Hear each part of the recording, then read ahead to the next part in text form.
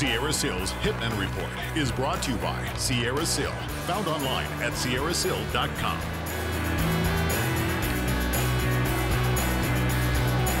A familiar face returned home to the Calgary Hitmen as 20-year-old Brady Brassart rejoined the club after a brief stint in the Tampa Bay Lightning training camp. It's good. I was excited, and obviously the perfect ending would have been to sign an NHL contract, but coming back to Calgary, I think was the next best thing, and with a team group of guys like this, and I have a great relationship with the coaching staff. Brassart returns home after learning some valuable skills in Tampa. There's a lot of guys there that obviously, they've been around the league a long time, like Martin St. Louis and Steven Stamkos, and even their coaching staff was really good. And when I went to St. John's and played the 3x games at Ice Caps there, the coaches were really helpful, and I learned a lot just from that week there, and obviously the whole time in Tampa as well.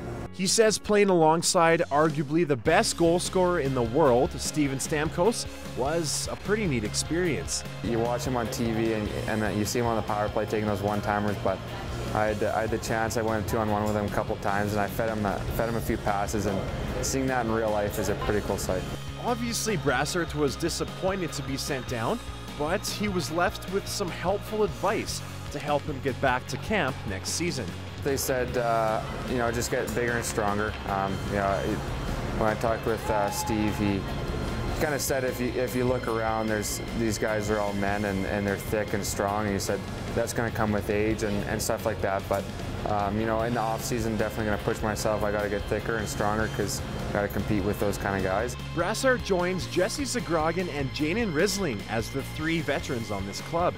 He knows he's going to play a big role in the success and the development of this young Hitmen team. My 5th year in the league, and I played with a few good players, and I think I've learned lots from them, and being in Tampa this year is just kind of seeing that level of, I guess, getting my feet wet in the pro league and seeing how they treat their young guys and what the little things they do on and off the ice, and just try to bring that back here, and just trying to teach you guys every night.